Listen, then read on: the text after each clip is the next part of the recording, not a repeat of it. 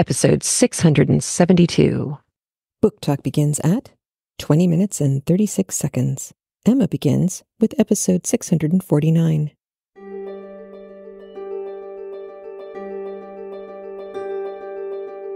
Welcome to CraftLit, the podcast for crafters who love books. My name is Heather Ordover, and I'm podcasting from where the Delaware River meets the Old York Road, New Hope, Pennsylvania. Episode 672. Fall has fallen.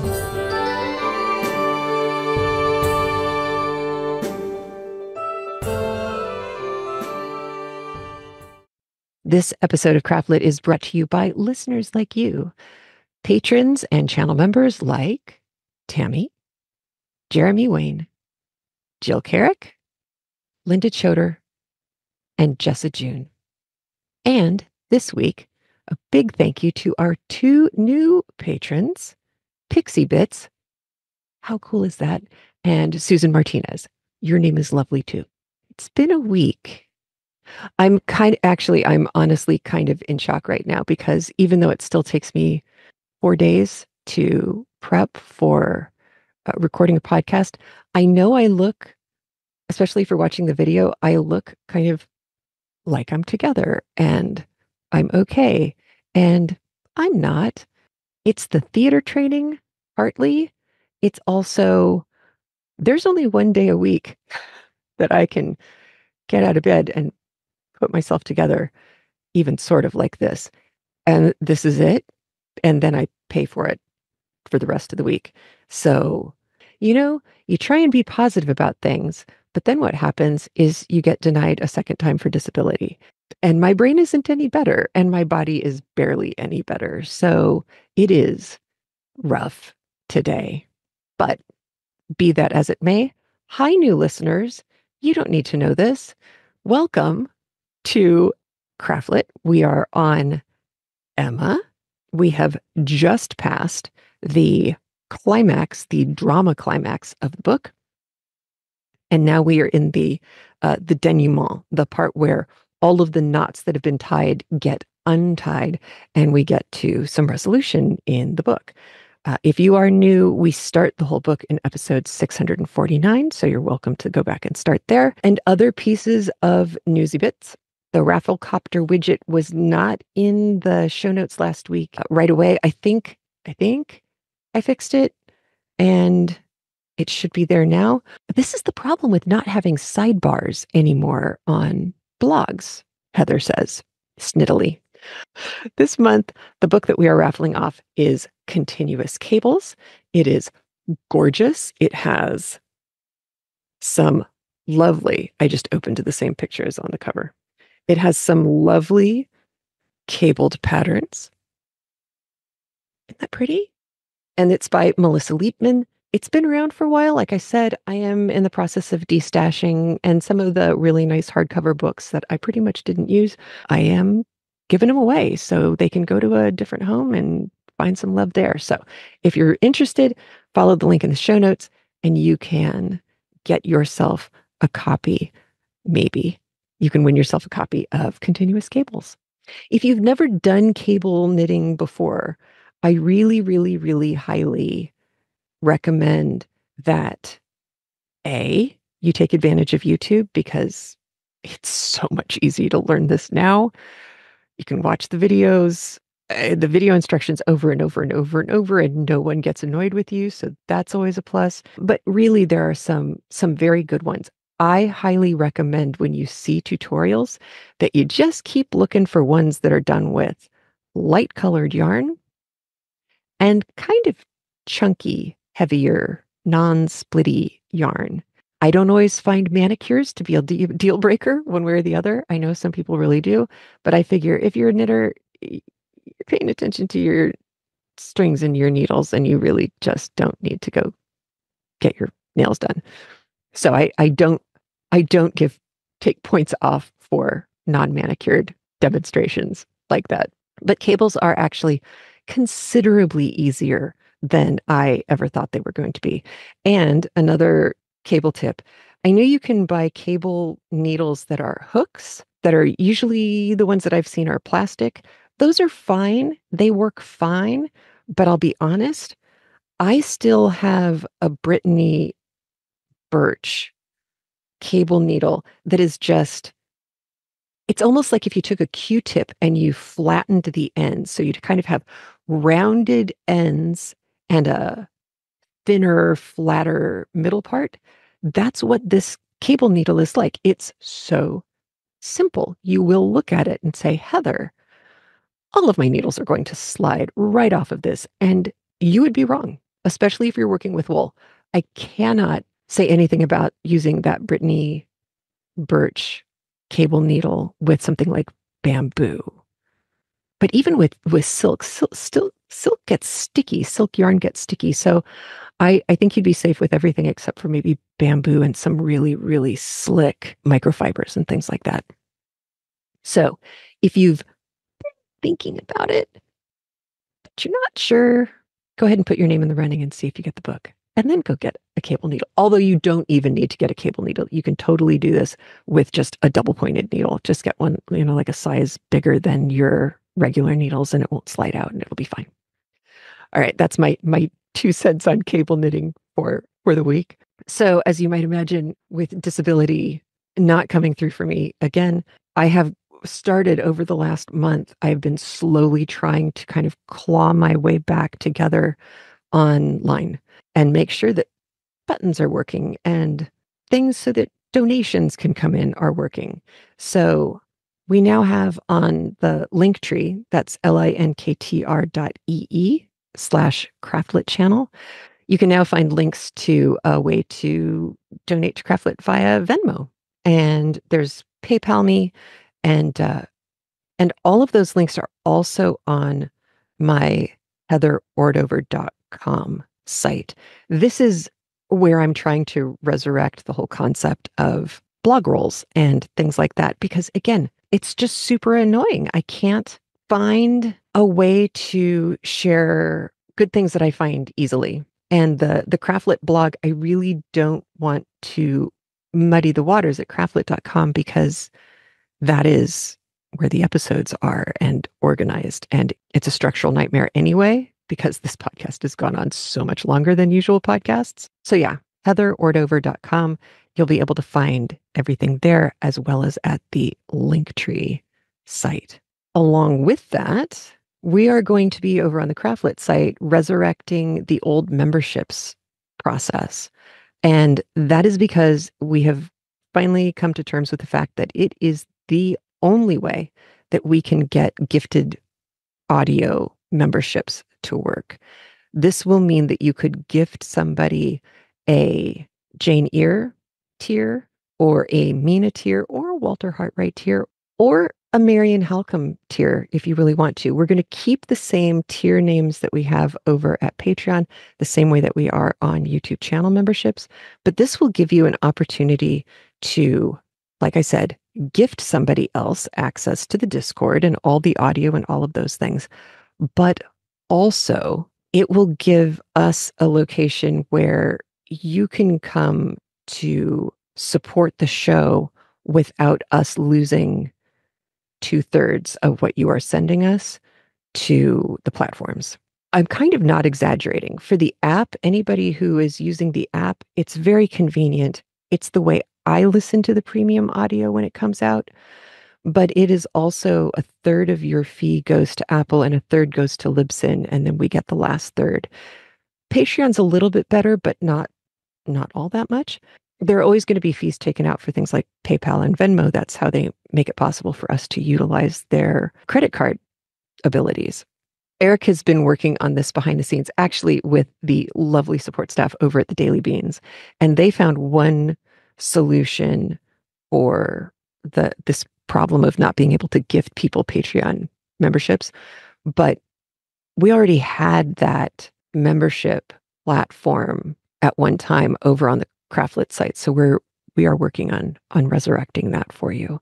By the time this episode goes live, the membership option will be live on craftlit.com. And I think it's honest to God, craftlit.com/memberships.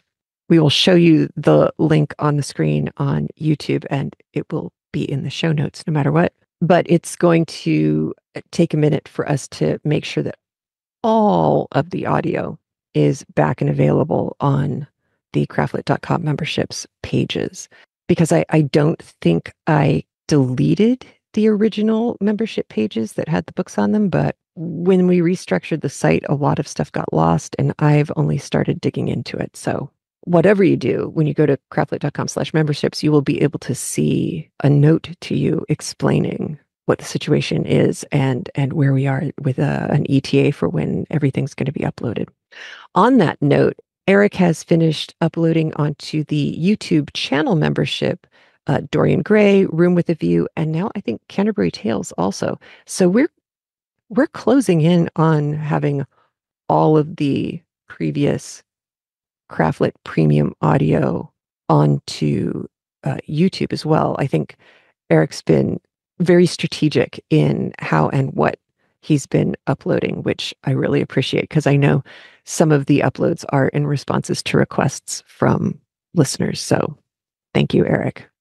Speaking of things like premiums and bonuses and stuff, don't forget, if you are at the Mina Harker level on the Patreon tier or the commensurate level on YouTube memberships or on the channel memberships, you will be able to come to the watch party.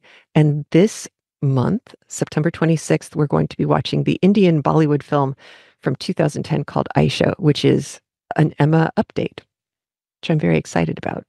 And talking about Aisha and things like that, it reminded me that last night we got a message that popped up on YouTube comments. We're back to getting more comments, and I think YouTube does in fact make that whole process easier. So yay for that. But Anne Finari 5068 sent a comment that I really was intrigued by. And so then I talked to Andrew about it, and I will read you both her comment and our response, and then let y'all have at it, because I am sure you are going to think of other things as well. So first, the comment from Anne. So Anne says, Heather, I rewatched Clueless yesterday and then was discussing it with my husband, talking to him about how the novel translated so well to a modern setting. I watched other, less good but still workable, modern adaptations of other Austen novels and read most of the Austen Project novels. My husband is a big Dickens fan, but we couldn't think of any Dickens novels which has been similarly updated. I maintain this is because Dickens was commenting very much on a specific time in society, and secondarily was conveying universal truths about human nature, while Austen used smaller, narrower slices of society, which served her larger universal truths about people and how they were confined or defined by the societies that they lived in. I simplified it to make my point, but I do think I am at least somewhat correct. I wondered if you knew of any updating of Dickens' works, and if you had any thoughts about why there aren't any, if that's true. And I thought, oh, Anne, you're onto something very interesting here. So what I wrote back was, I think you're onto something. No, really. And I wrote, Andrew didn't see the 1998 Great Expectations, the modernization with Ethan Hawke and Gwyneth Paltrow, but he loves Bill Murray's Scrooged from 1988, and he adored Barbara Kingsolver's Demon Copperhead, which all supports my thoughts and I think yours. I think the differences between 1820 society's interpersonal needs and foibles and our current interpersonal needs and foibles haven't changed much. But once you hit the big business mills like in North and South and the Oliver Bleak House style social stratification because of industrialization and factories, that changes everything. And that doesn't really start to hit literature until 1850, 1860. So we still had, in Jane Austen's time, quite a ways to go before we were going to get here. Somehow the agrarian lives of the early 1800s are allowed to be just lives for us, I guess. And we aren't very different now from then when it comes to personality types, which I think we can all agree, having read through this much of Emma. But I do think that we're not quite yet able to recognize, for example, the privatized prison system as a version of modern day workhouses, nor have reports of children working nights and being injured at chicken plants really hit the mainstream recognition as a modern horror of industrial child labor yet. Give a few years on this same path, though, and I think we will see more books and or movies like Demon Copperhead. I'm not thrilled about that, but I do recommend Barbara's book. And then I wrote, it also makes me wonder about literature coming out of the countries where our factories have been moved. I can easily see a Dickensian-like take on that in the fast fashion industry and other overseas factories. So I'm going to keep my eyes open for that now. Thank you. I am fairly certain, knowing many of you, that you have already started exploding with thoughts and ideas. So if you need to pause, go write yourself some notes. Please do. And if you want to share them with the podcast, you can send a voicemail to area code 206-350-1642. You can email heather@craftlit.com and we will read your email on the episode. Or you can, if you're on YouTube, you can comment. You can even go to 671 and comment on the thread that we started and keep that sucker rolling. And I will tell you, because I'm an utter nerd, I did take a screenshot of Anne's question and my response, and I did send it to Barbara Kingsolver. I haven't checked my Instagram messages yet, but I knew it would give her enormous pleasure to see this question asked about Dickensian updating in such a good way. And maybe we will find out that there's finally going to be a movie version of a Barbara Kingsolver book, and maybe it's going to be Demon Copperhead. I am not predicting. I am just hoping, because I think it would be really cool. And yes, David Copperfield and Demon Copperhead as a thing are something I've been trying to figure out with my adult brain. It has not gone quickly, but it will be in our future at some point, is all I'm saying. So that's one. Then we also got an email from listener Stephanie, who is Crooked Knits on Ravelry. I'm listening to the most recent episode where you're talking about strawberry varieties. I don't know anything about these either, but The Illusionist did a whole episode on the naming of apple varieties, as well as how new ones are developed. It was a couple of years ago. She gave us a link, which is, I know you'll be shocked, theillusionist.org/illusionist/apples. And we will put the spelling of that on the screen because illusionist is not I-L, it's A-L, ALLUSIONIST, illusionist. In case you hadn't seen/heard of that podcast show, it's lovely. Then she goes on and says, it looks like there was another Apple episode last year, but I fell behind on this podcast and I haven't gotten to that one yet. I just figured I'd share since it's the typical quirky thing that other CraftLit listeners would probably enjoy. And I thought, Stephanie, you know our people. So I thought that was kind of cool. And I have not listened to it yet, but it is queued up on my podcast app and I am planning on it, especially since it's kind of Apple-y season-y here. And I am itching to make some of that apple chili jam thing, like kind of like a chutney that Brenda Dane shared the recipe for. Oh, I don't know, 19 years ago, maybe. I still have it somewhere. I know I printed it out. I will find it and I will share it.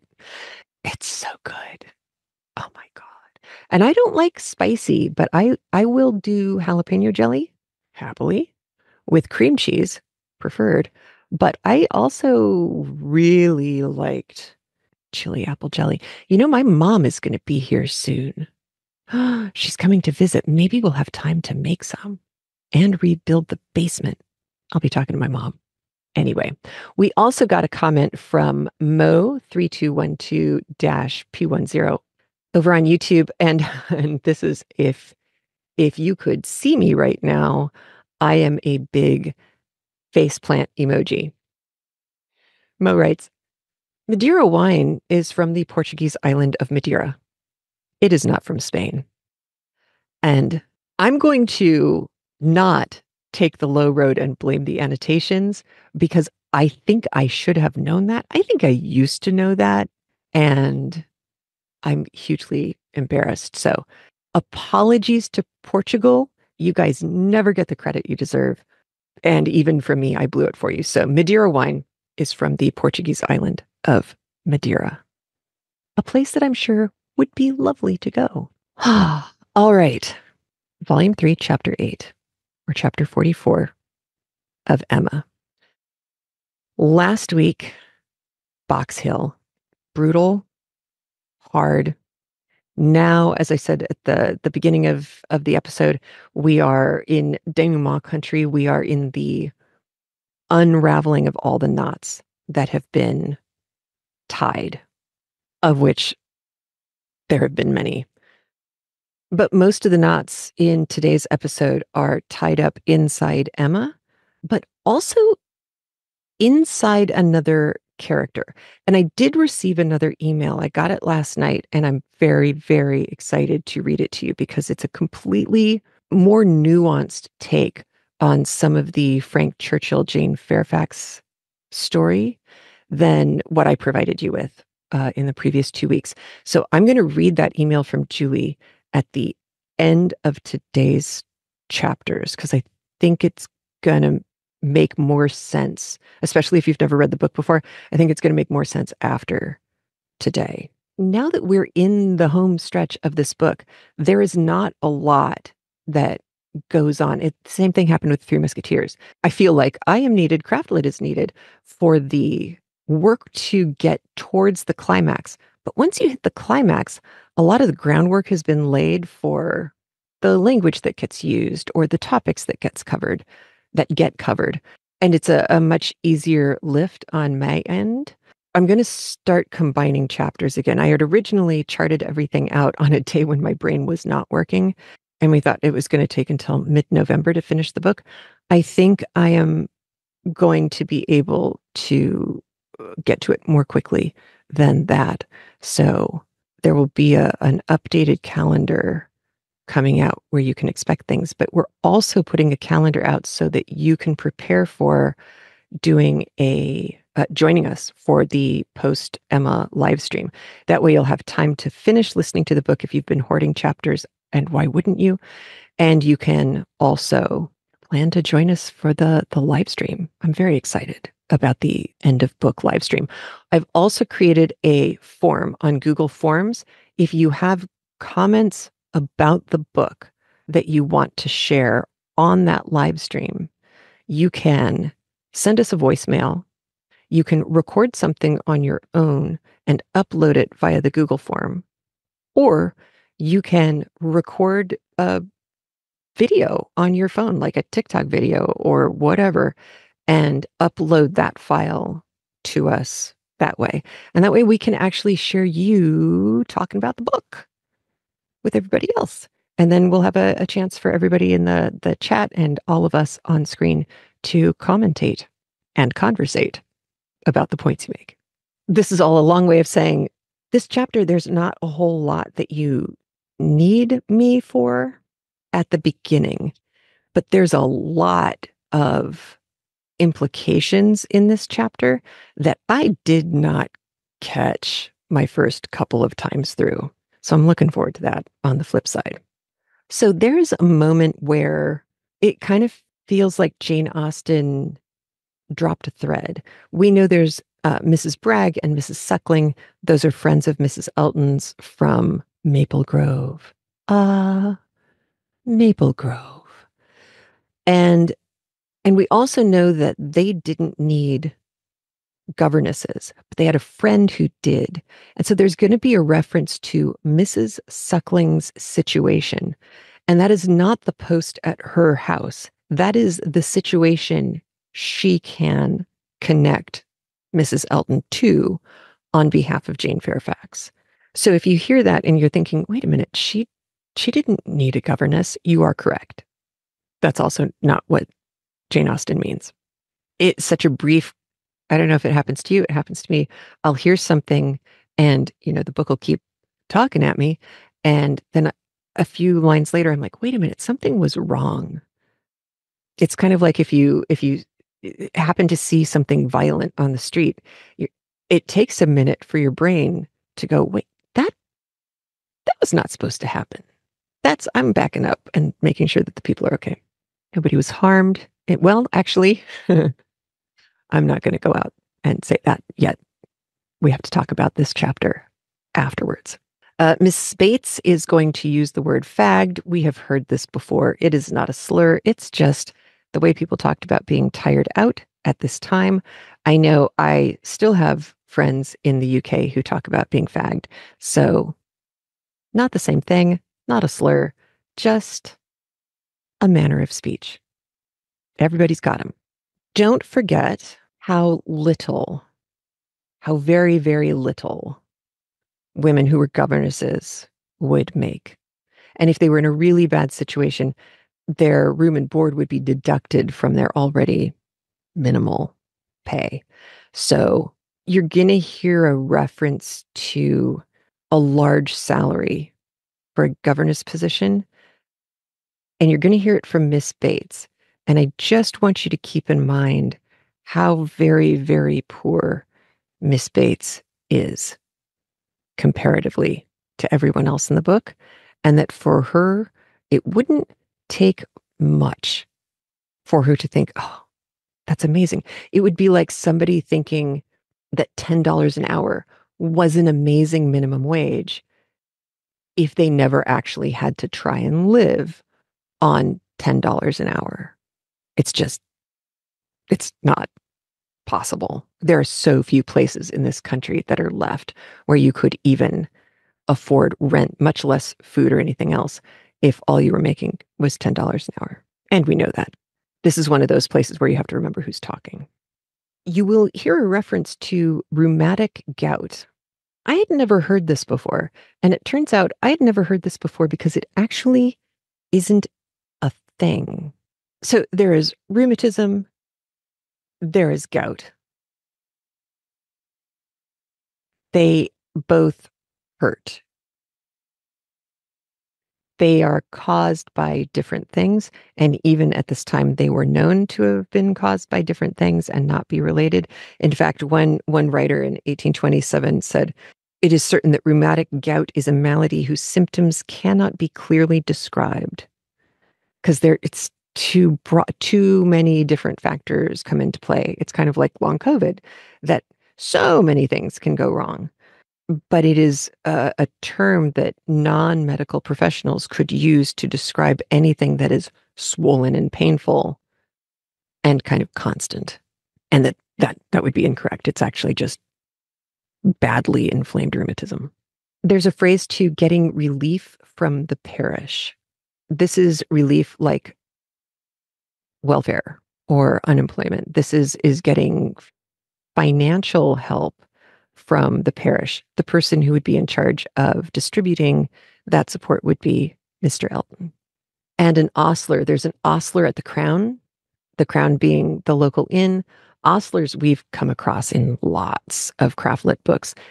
These are the guys who keep the stables at the inn. They groom the horses, they care for the horses, and they run the whole stable part of the situation.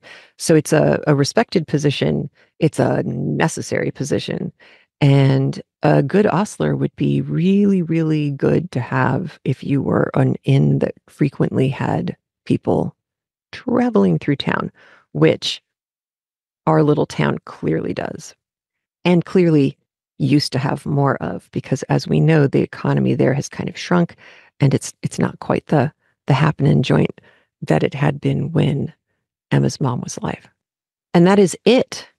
All right, let's listen to chapter 44, or volume 3, chapter 8 of Jane Austen's Emma. If you are listening to your own version of the book, please fast wind to 43 minutes and 37 seconds. All right, here we go. Volume 3, Chapter 8. The wretchedness of a scheme to Box Hill was in Emma's thoughts all the evening. How it might be considered by the rest of the party she could not tell. They, in their different homes and their different ways, might be looking back on it with pleasure. But in her view it was a morning more completely misspent, more totally bare of rational satisfaction at the time, and more to be abhorred in recollection, than any she had ever passed. A whole evening of backgammon with her father was felicity to it. There, indeed, lay real pleasure, for there she was giving up the sweetest hours of the 24 to his comfort, and feeling that, unmerited as might be the degree of his fond affection and confiding esteem, she could not, in her general conduct, be open to any severe reproach. As a daughter, she hoped she was not without a heart. She hoped no one could have said to her, "How could you be so unfeeling to your father? I will tell you truths while I can." Miss Bates should never again. No, never. If attention in future could do away the past, she might hope to be forgiven. She had been often remiss, her conscience told her so. Remiss, perhaps, more in thought than in fact, scornful, ungracious. But it should be so no more. In the warmth of true contrition, she would call upon her the very next morning, and it should be the beginning, on her side, of a regular, equal, kindly intercourse. She was just as determined when the morrow came, and went early, that nothing might prevent her. It was not unlikely, she thought, that she might see Mr. Knightley in her way, or perhaps he might come in while she were paying her visit.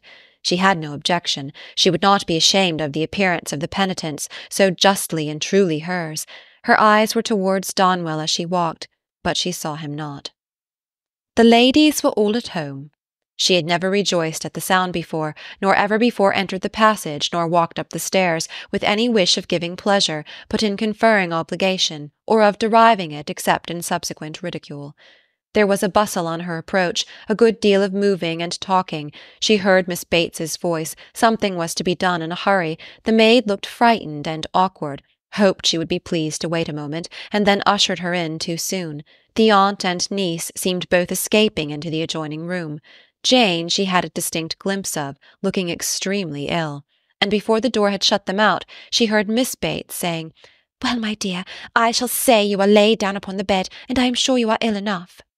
Poor old Mrs. Bates, civil and humble as usual, looked as if she did not quite understand what was going on.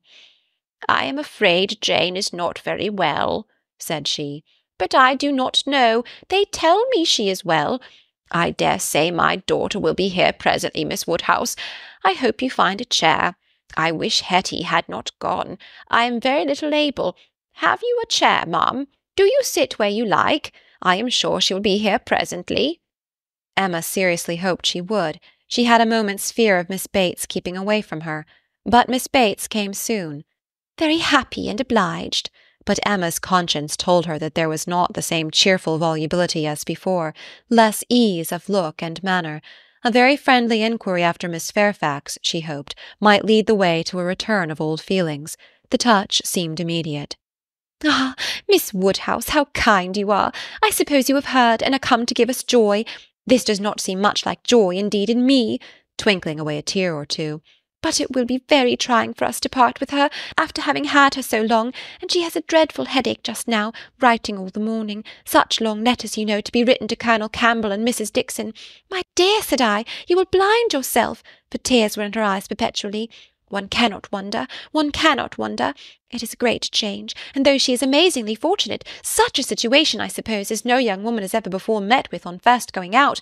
Do not think us ungrateful, Miss Woodhouse, for such surprising good fortune," again dispersing her tears. "But poor dear soul, if you were to see what a headache she has! When one is in great pain, you know one cannot feel any blessing quite as it may deserve. She is as low as possible. To look at her, nobody would think how delighted and happy she is to have secured such a situation. You will excuse her not coming to you. She is not able. She has gone into her own room. I want her to lie down upon the bed. 'My dear,' said I shall say you are laid down upon the bed.' But however she is not. She is walking about the room. But now that she has written her letters, she says she shall soon be well. She will be extremely sorry to miss seeing you, Miss Woodhouse, but your kindness will excuse her. You were kept waiting at the door. I was quite ashamed, but somehow there was a little bustle, for it so happened that we had not heard the knock, and till you were on the stairs we did not know anybody was coming. 'It is only Mrs. Cole,' said I, 'depend upon it. Nobody else had come so early.' 'Well,' said she, 'it must be borne some time or other, and it may as well be now.' But then Patty came in and said it was you. 'Oh,' said I, 'it is Miss Woodhouse. I am sure you will like to see her.' I can see nobody, said she, and up she got and would go away, and that was what made us keep you waiting, and extremely sorry and ashamed we were. If you must go, my dear, said I, you must, and I will say you are laid down upon the bed. Emma was most sincerely interested.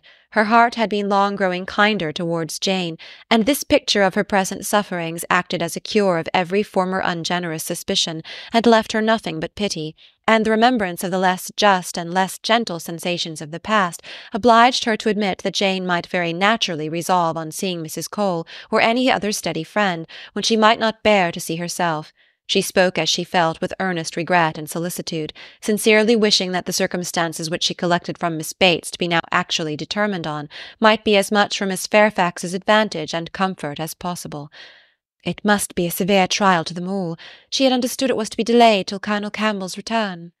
So very kind, replied Miss Bates, but you are always kind. There was no bearing such an always, and to break through her dreadful gratitude, Emma made the direct inquiry of, "Where, may I ask, is Miss Fairfax going?" "To a Mrs. Smallridge, charming woman, most superior, to have the charge of her 3 little girls, delightful children. Impossible that any situation could be more replete with comfort. If we except perhaps Mrs. Suckling's own family and Mrs. Bragg's, but Mrs. Smallridge is intimate with them both, and in the same neighbourhood, lives only 4 miles from Maple Grove. Jane will be only 4 miles from Maple Grove." "Mrs. Elton, I suppose, has been the person to whom Miss Fairfax owes?" "Yes, our good Mrs. Elton, the most indefatigable true friend. She would not take denial. She would not let Jane say no, for when Jane first heard of it was the day before yesterday, the very morning we were at Donwell, when Jane first heard of it, she was quite decided against accepting the offer, and for the reasons you mention. Exactly as you say, she had made up her mind to close with nothing till Colonel Campbell's return, and nothing should induce her to enter into any engagement at present, and so she told Mrs. Elton over and over again, and I am sure I had no more idea that she would change her mind. But that good Mrs. Elton, whose judgment never fails her, saw farther than I did. It is not everybody that would have stood out in such a kind way as she did, and refused to take Jane's answer. But she positively declared she would not write any such denial yesterday as Jane wished her. She would wait, and sure enough, yesterday evening it was all settled that Jane should go. Quite a surprise to me. I had not the least idea. Jane took Mrs. Elton aside and told her at once that upon thinking over the advantages of Mrs. Smallridge's situation, she had come to the resolution of accepting it.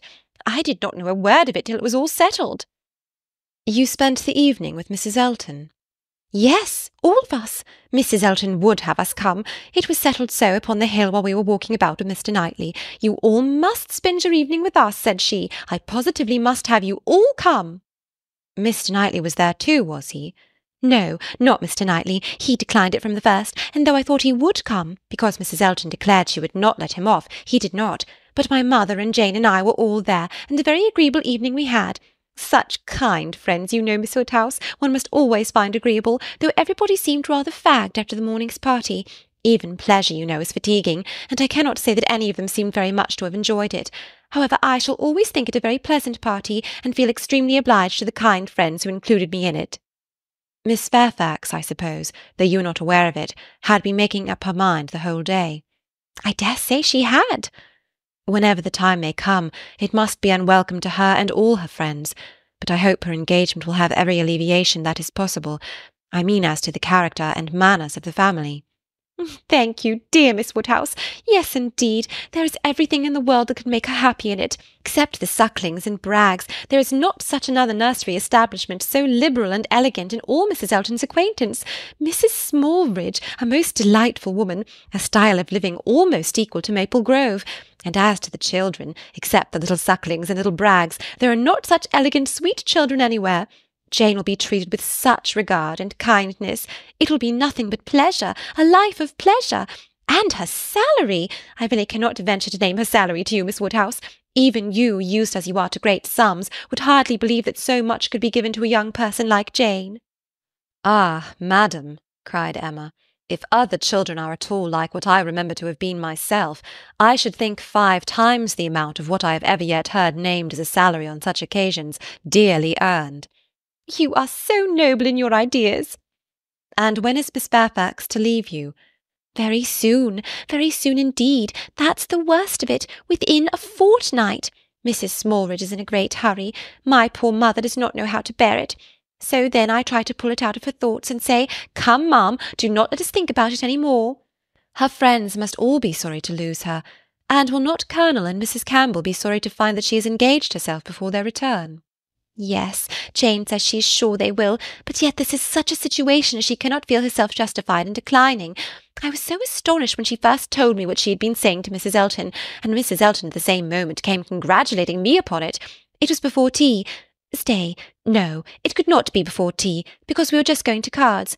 And it was before tea, because I remember thinking, "Oh, no, now I recollect, now I have it. Something happened before tea, but not that. Mr. Elton was called out of the room before tea. Old John Abdy's son wanted to speak with him.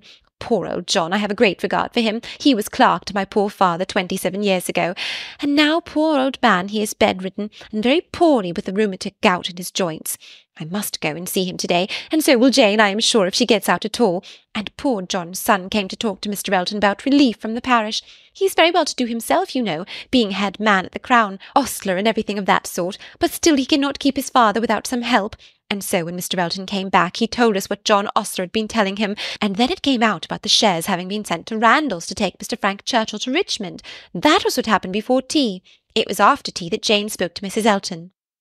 Miss Bates would hardly give Emma time to say how perfectly new this circumstance was to her, but as without supposing it possible that she could be ignorant of any of the particulars of Mr. Frank Churchill's going, she proceeded to give them all. It was of no consequence.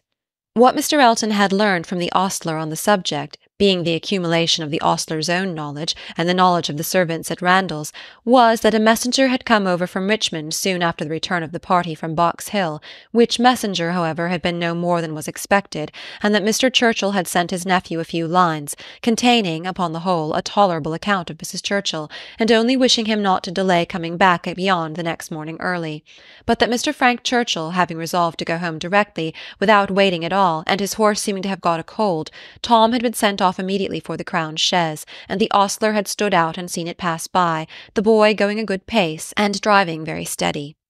There was nothing in all this either to astonish or interest, and it caught Emma's attention only as it united with the subject which already engaged her mind.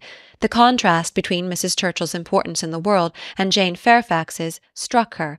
One was everything, the other nothing, and she sat musing on the difference of woman's destiny, and quite unconscious on what her eyes were fixed, till roused by Miss Bates's saying, I see what you were thinking of, the pianoforte. What is to become of that? Very true. Poor dear Jane was talking of it just now.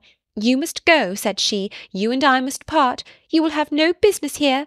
Let it stay, however, said she. Give it house-room till Colonel Campbell comes back. I shall talk about it to him. He will settle for me. He will help me out of all my difficulties. And to this day, I do believe, she knows not whether it was his present or his daughter's. Now Emma was obliged to think of the pianoforte, and the remembrance of all her former fanciful and unfair conjectures was so little pleasing that she soon allowed herself to believe her visit had been long enough, and with a repetition of everything that she could venture to say of the good wishes which she really felt, took leave.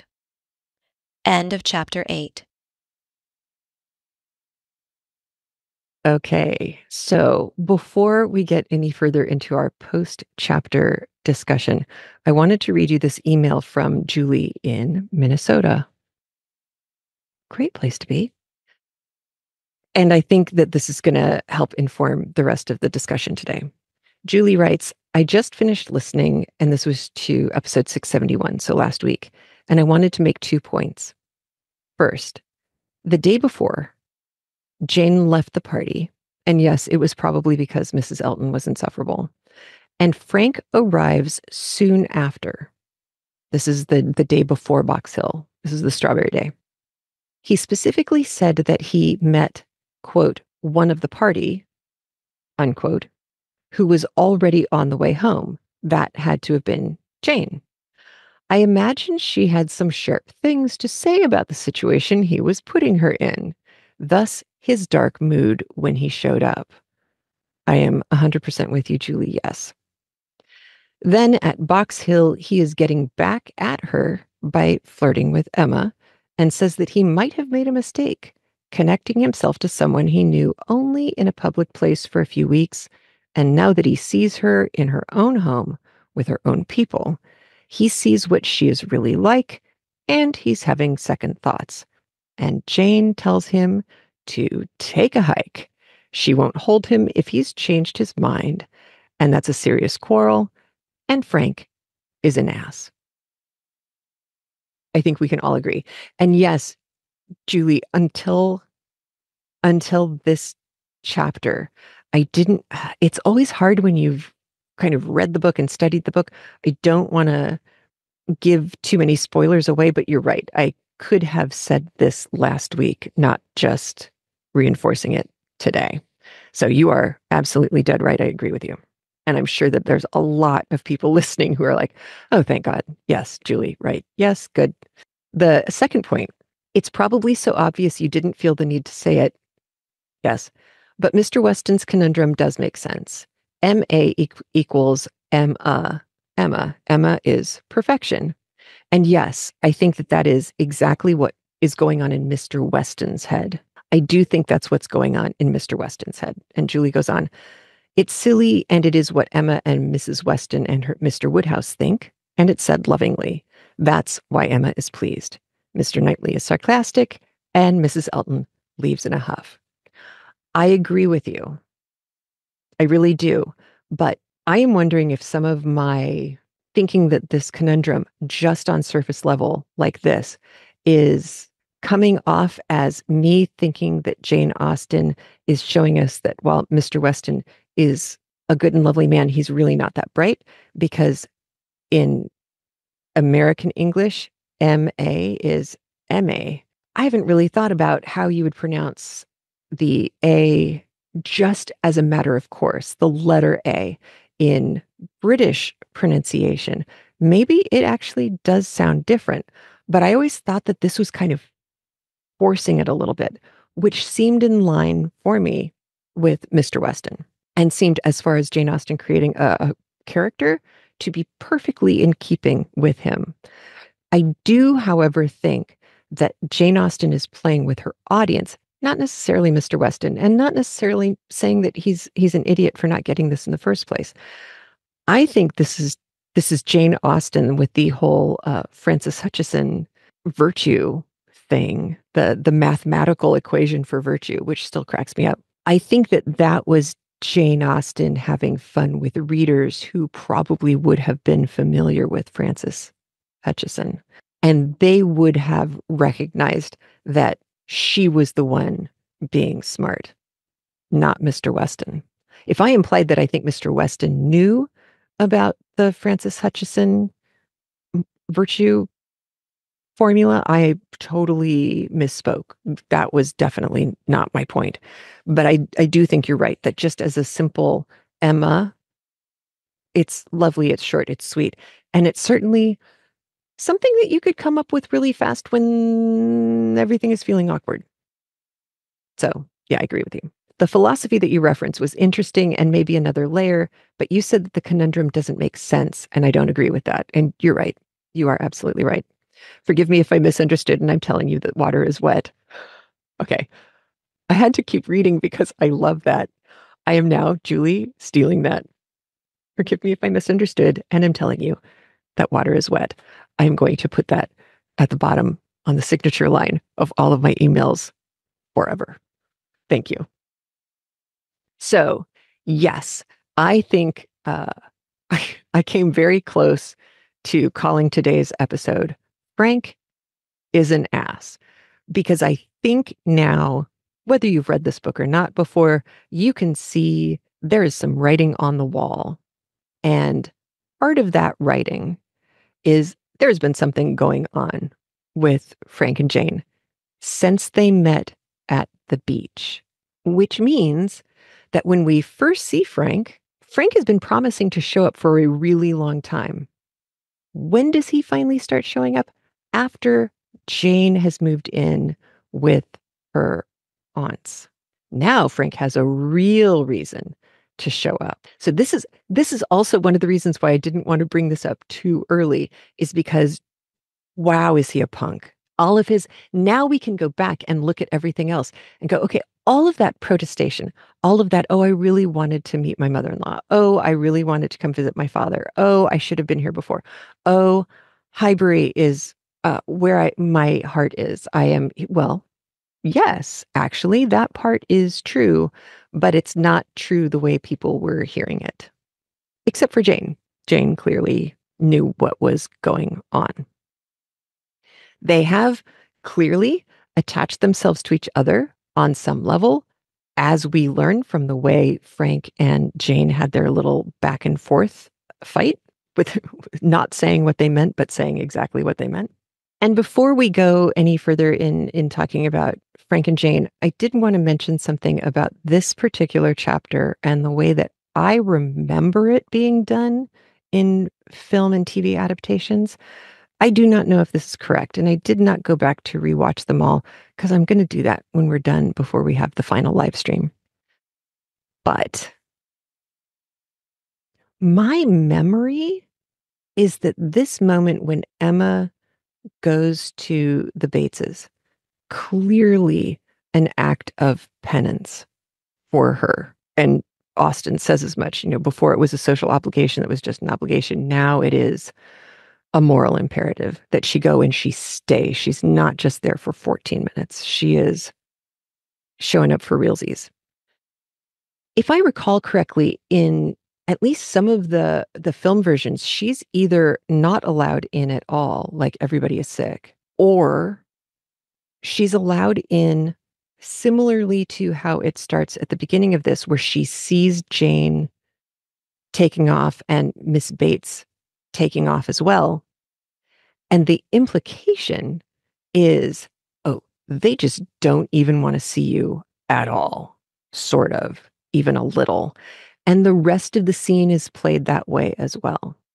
With the information about Jane Fairfax being given, but mostly the impression that I was always left with was, wow, Miss Bates really can't hide her hurt from this. And I still think that's true, but I think that's too simple for such an important chapter as this kind of follow-up, because Jane Austen not has to get across to us that Emma screwed up. Emma is recognizing that she screwed up. Emma is actually participating in this conversation way more than she usually does with Bates. And Miss Bates is not having massive running monologues. She still has her moments where she, towards the end, she kind of forgets the order that things come in and she has to correct herself and try and remember. It's hard to tell if she's doing that because she's trying to come up with a cover story, or if it's really, she really is actually just remembering a piece of it now. But Miss Bates is definitely not on her A game when it comes to being chatty. So to me, there's no question that the vibe that I got from the movie versions is correct, but also not the whole story.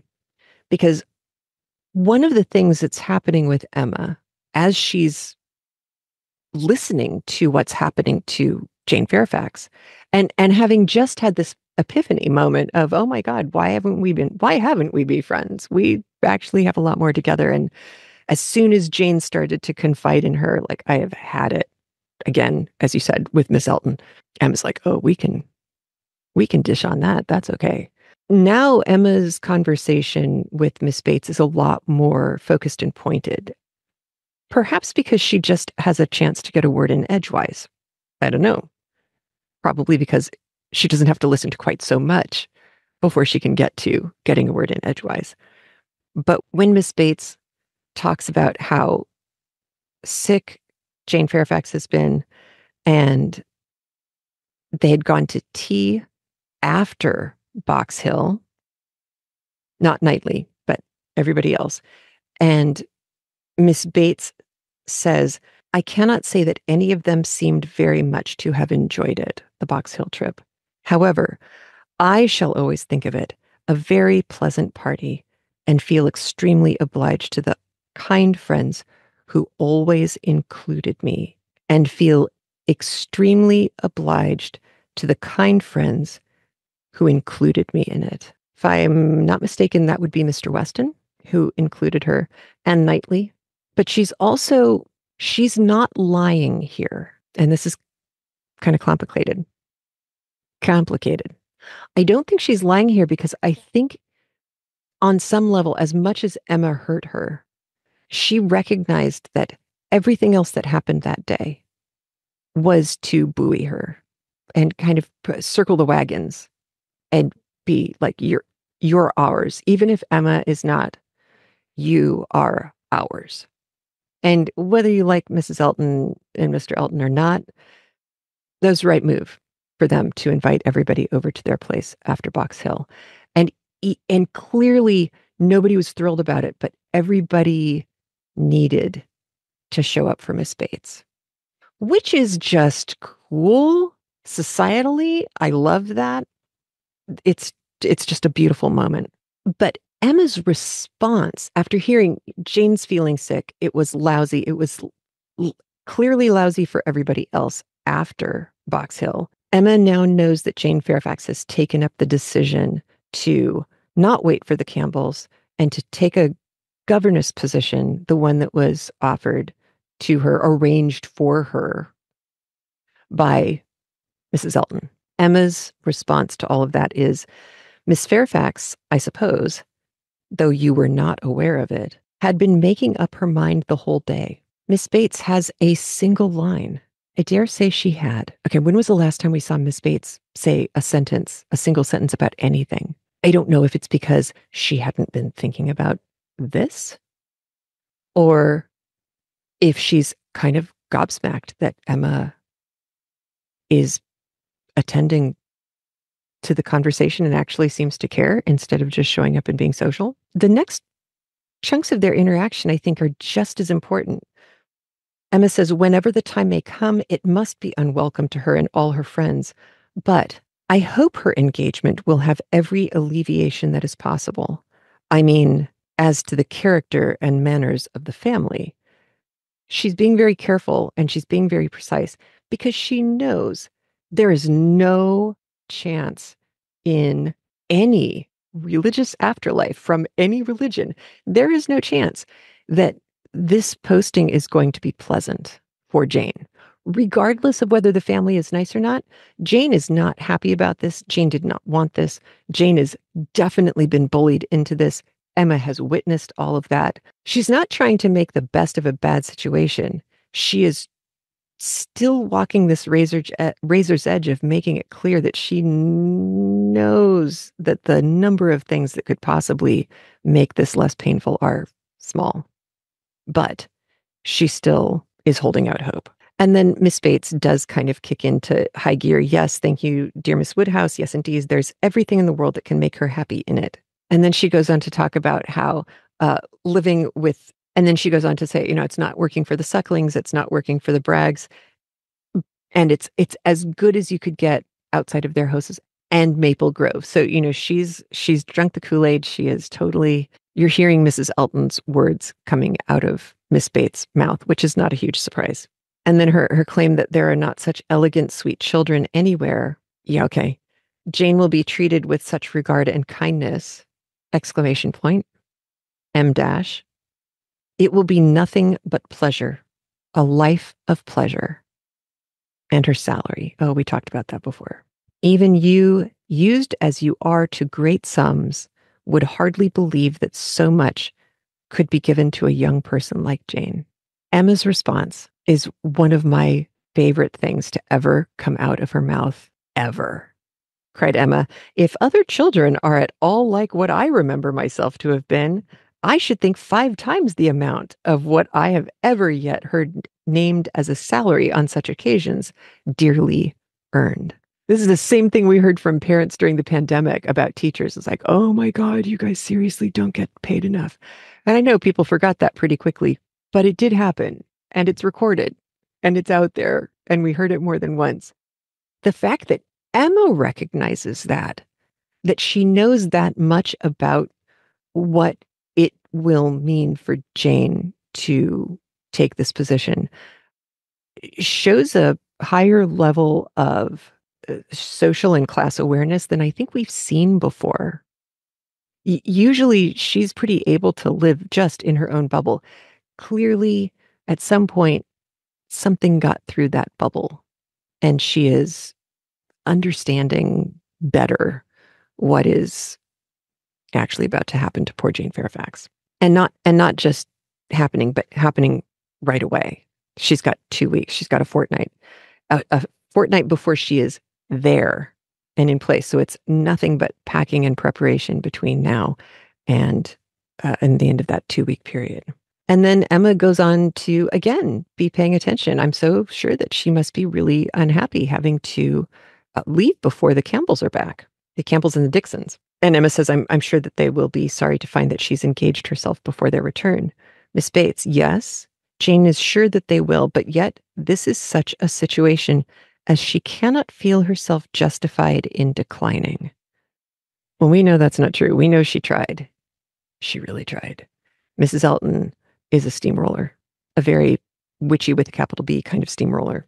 And then Miss Bates goes on, I was so astonished when she first told me what she had been saying to Mrs. Elton. No, thank you. And when Mrs. Elton, at the same moment, came congratulating me upon it. So Miss Bates has known how Jane feels. She has been declining this. She's been trying to decline it. Mrs. Elton is a steamroller, unpleasant woman. Jane has been refusing her. And then Miss Bates says, I was so astonished when she first told me what she had been saying to Mrs. Elton. Okay, I'll take the job. And when Mrs. Elton at the same moment came congratulating me upon it. Again, congratulating her on losing Jane and the comfort that the Bateses have had having Jane there. It's like, oh, congratulations, your favorite person's leaving. You can thank me later or now. And then she goes into her Miss Batesness, where she's forgetting who did what when and telling us the story about the ostler being bedridden with rheumatic gout and Mr. Elton having to go and help, all of that stuff. But because Miss Bates kicks back in, we get to hear about Frank. So now we know the timing. Frank gets a word from Randall's that he needs to go. Frank and Jane Fairfax have clearly had a fight. Frank takes off. Jane makes her decision. Now, whether there was any communication between the two of them before he took off that made Jane Fairfax solidify this decision kind of doesn't matter at this point. He is, again, an ass. Jane is now brokenhearted, bullied, and so miserable. And I don't think the headaches are drama. You know, there really wasn't much you could do for a bad headache, especially if you had migraines. You were kind of screwed. And God, you feel for Jane. You kind of can't help it now. Even if you, like me, have a problem with her character early on in the book when she's very standoffish and hard to feel for and figure out, I think now we have a much clearer picture of why she was like that. Now we know she must have been kind of like this, very reserved forever because Emma had met her before and they never clicked before either. But now she has had a real reason to not talk/confide in anyone because something's been going on with Frank. And now apparently it's over. And she really has nobody to talk to about it either because she was never able to talk to any about it in the first place. And then again, another line from/about Emma that I just love. In listening to Miss Bates ramble this story out, new paragraph, Jane Austen writes, there was nothing in all this either to astonish or interest, and it caught Emma's attention only as it united with the subject which already engaged her mind. The contrast between Mrs. Churchill's importance in the world and Jane Fairfax's. It struck her. One was everything, the other, nothing. And she sat musing on the difference of women's destinies and quite unconscious on what her eyes were fixed until she was roused by Miss Bates. And then there's the conversation about the pianoforte. And according to Miss Bates, Jane Fairfax still does not know whether the present came from Mr. Campbell or his daughter. I think we all have an idea now that we understand more of what's been going on. If you recall back when Frank rode off to get a haircut, all of a sudden in London, making no sense at all. And then the next day, the piano shows up. If you hadn't read the book before, you may have recognized that and gone, oh, that's interesting. If you have read the book before, you know that that's one of the Easter eggs that Jane Austen, that's some of the breadcrumbs that she lays for us so that we can follow the story of what's up with Fairfax and Frank. The fact that Miss Bates still doesn't know just indicates to us how good Jane has been about keeping all of this secret. And Frank has not been good. He's dropped all sorts of hints. The only reason people haven't started to wonder about Frank is because of the way he's been flirting with Emma, which is also unconscionable. I mean, that's just revolting behavior. And no wonder Knightley has been unhappy with Frank being around. But I think Jane Austen gave us an unrealistic but important moment for Emma earlier, and I think it was towards the end of volume 2, when Emma decides, I'm not actually in love with him. I feel pretty good about that. I have thought about it rationally. There are none of the signs. Now we can just be friends and flirt, which isn't going to get in anybody else's way because he's not actually interested in / devoted to any other women here, except maybe Harriet. Now, Emma is still thinking Harriet and Frank. Don't forget that. But we now have a pretty clear picture of what's going on. Emma's certainly starting to put pieces together because she's now putting Mrs. Campbell and Jane together in her mind as an interesting juxtaposition of worth. I think we can all agree that Jane Fairfax is worth at least a half dozen Mrs. Campbells when it comes to just making the world a better place. So growth from Emma. She's not there yet. She still has other knots to untie. Like I mentioned, Harriet, the whole Harriet Frank thing, which is going to have to get dealt with. And Emma's got some more apologizing to do, I think. The actions speak louder than words. She spent a lot of time at the Bateses. And I think it's especially important that the end of the chapter ends with her rethinking her not kind thoughts about Mr. Dixon having sent the piano to Jane Fairfax and it being a secret love affair. And her remembrance of all her former fanciful and unfair conjectures was so little pleasing that she soon allowed herself to believe her visit had been long enough. And with a repetition of everything that she could venture to say of the good wishes which she really felt, she took her leave. This is not the Emma from the first half of the book, from the first third of the book anyway. She's grown up. Our little Emma is growing up. And thank God. but also good on her. You know, she went there contrite, but she didn't go there asking for anything except entry. She hasn't asked for forgiveness. She hasn't told them how badly she behaved. She is letting actions speak louder than words. And her actions in this chapter are really lovely. So I love this book. All right. That is it for me. I'm going to go lie down and yeah, I hope you have a great week. I hope I do too. And I'll talk to you soon. Have a great one. Take care. Bye. If you like what we do here, please consider liking and subscribing on iTunes, thumbs upping and subscribing on YouTube. You can visit patreon.com/craftlit and become a patron of this art. And you can always go to Linktree, linktr.ee/craftlit channel. And from there, you can get links out to all of the social media, all of the places that CraftLit lives. It's a nice hub that you can go to get all the stuff, all the good stuff. And I keep forgetting to mention, we also have a Facebook group with the loveliest group of people, as you might imagine. They're just awesome, makers and readers, and people who hadn't been readers before, but are now. I like that. All right, you take care of yourself. Have a great one. I'll talk to you soon. Bye.